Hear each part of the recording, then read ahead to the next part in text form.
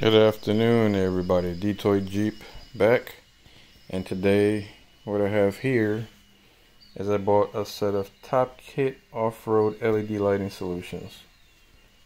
I have these, I think they're Oracle, and they're good. No complaints. I've had them for about 2 years, but I wanted to go ahead and try something different. Reason being is that these lights have the halo, which are daylight running lights, and you use them as signal lights. They turn amber and they flash as you turn, which to me will be more safety featured. I'm also going to be removing these, but not today. I'm getting smaller fenders because when I did my first overlanding, the tires were actually hitting up on here and ripped.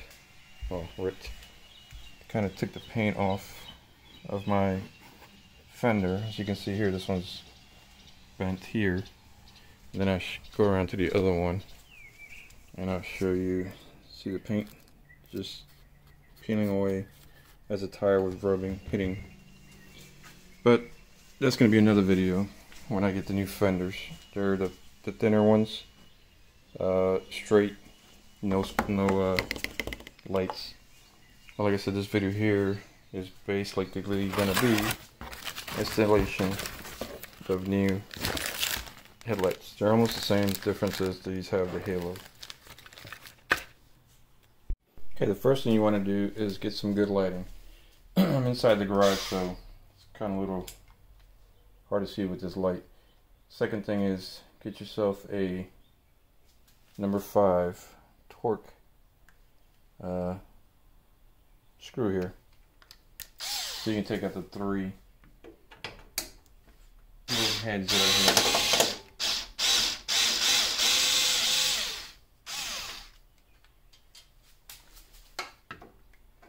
So one on each angle.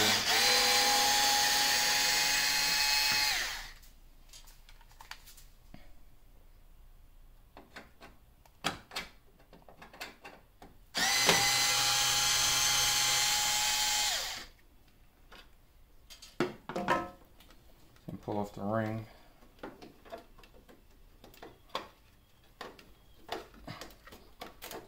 Might need to grab a little screwdriver or something with a flat end, just to make it a little bit easier. I'm trying to be careful because these are not actually black rings. I actually painted these 2 years ago. There we go. And I don't want them to peel or get nasty looking, if you know what I'm talking about. There we go. Next thing you want to do is change the tip to screwdriver tip. Also, you have 3 screws in here. A little hard to see, so I have to get a little handy dandy flashlight. And you know what? I'm wrong.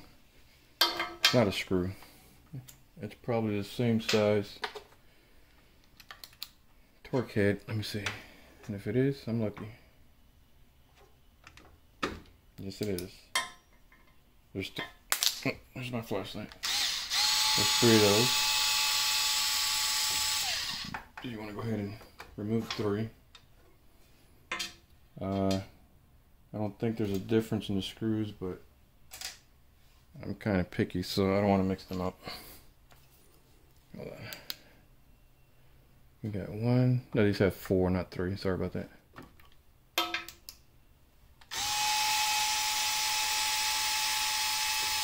It's 2 on one side, 2 on the other.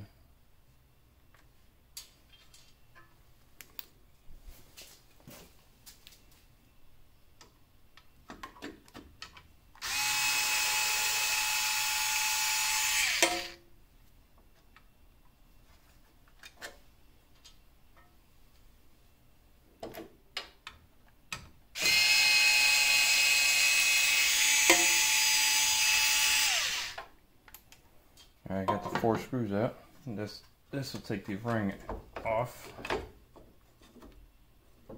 Put it on the counter. And then this will take the headlight out. See, these are OEDRO headlights. Like I said, I've had them for about 2 years. Never had any issues, no problems. And they're plug and play. So just unplug them. The next ones will be plugged in. The only difference is there's going to be a wire for the daylight running lights and one for the turn signal. So that's going to be a lot of work. Okay, now that we're back, here's the light. I'm going to take the plastic off so you can just see it better. I'm going to keep it on until I finish so I don't scratch it. But as you can see, you have the regular factory wire, which has the 3 prongs, exactly as you see here, 3 prongs. So, all you got to do is plug it in. You see here you have a green, which is supposed to be for the daylight, and the red is signal. Now I'm going to have to find the signal lights here with the daylight running lights. Connect them up here so they can work. I'm going to go ahead and show you real quick what these lights look like. Let me pull this off. And lamp right here. And turn the lights on for you.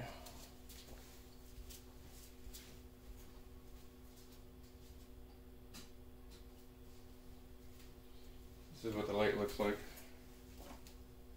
with it on. Of course it's crooked. Let me fix it here. So, there we go. That looks better. Okay, that's what the regular light looks like. Daylight running light is not on yet. Let me show you the high beams. There's the high beams. Now I'm going to go ahead and try to mess with the wiring, and I will show you exactly how that ends up and what it looks like. Okay, I want to show you where you pull the plugs. Like I showed you earlier, this is the plug to hook up the lights. If you come right over here, this is a 97 TJ. Most of the 97 2006 TJ should all be the same. There's actually a connector which is connected to the body here. When I ran the signal light from the front fender, it came up to the bottom here and came right up here. So what I did was I pushed this pin in, took this piece out. I already did this ahead of time, sorry about that, but just wanted to make the video a little bit shorter. If you can see here, there is a green wire and a brown wire. The green wire is the daylight running lights. The brown wire is the turn signal lights. And the reason I know it is because I went ahead and got a light tester, and I'll show you real quick.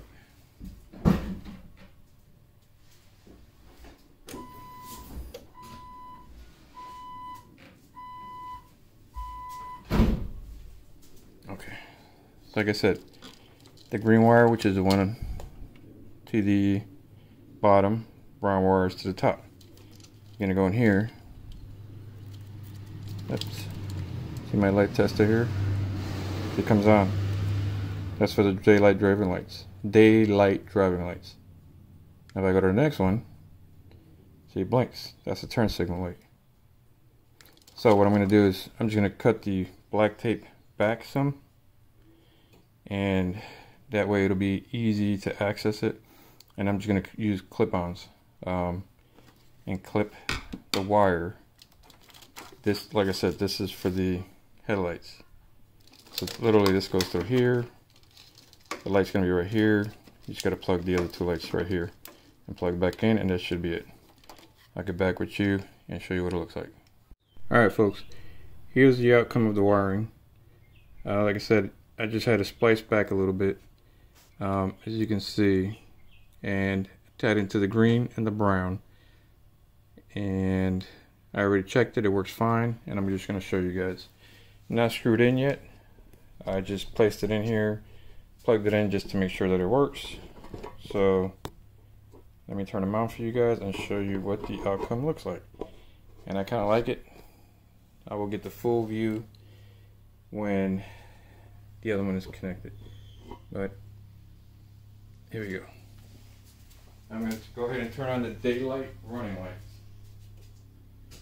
That's the daylight running light right there. So you can see it's bright, it's nice and bright. Turns on with your other running lights, which are a little bit dimmer. So I'm going to turn on the regular headlight. That's the headlight. As you can see, it turns on with the halo. I'm going to go ahead and turn on the high beams. So you can see what the high beam looks like. Those are the high beams. The angle that I have the camera in, it's not giving you a good view because I'm at an angle, it's not straightforward. But I'm going to shut off the high beams. And I'm going to go ahead and put the right turn signal.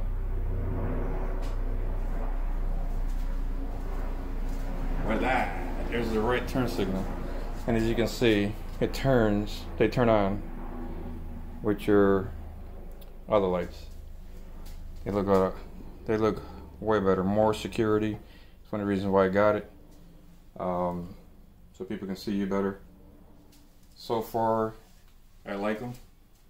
I'm gonna go ahead and install the other headlight. So I'm not gonna show you how I installed it because it's gonna be the same process as this one. But when I'm done, I'm gonna go ahead and show you what it looks like. But here you go. They are very bright. Here's the light that's on there now, which is this one. And then here's the new headlight that I'm installing. So far, so good. Alright, here we go. I completed the job. I installed both lights. It was not that difficult. The only difficult part was splicing the wires, and to me that's easy. Some people might not be that much mechanically inclined, but it is not hard at all. Now I'm going to go ahead and show you the outcome, the final results. This is what it looks like with the vehicle off.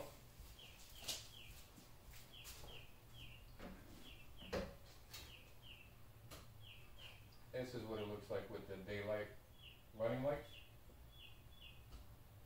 This is what it looks like with the regular headlights. This is what it looks like with the high beams. This is the hazard lights.